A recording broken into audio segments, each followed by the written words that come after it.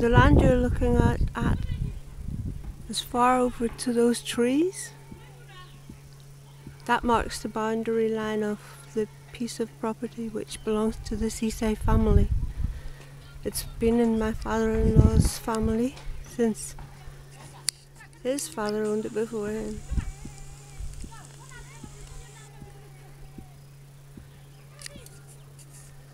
What we hope to do is extend the garden growing area we have, not quite over to that far, but another 20 metres to 30 metres, or 20 metres by 30 metres, extended to this piece that we have here.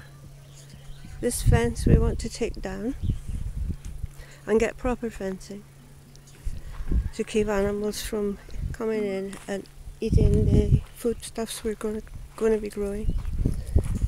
This is protecting the stuff we have here at the minute, but it's not adequate, it's not good, and goats keep taking it and eating it. The goats are grazing out there all the time with other animals such as the cows. Over to that small hill over there, that is all Seaside property. And the small hill over there.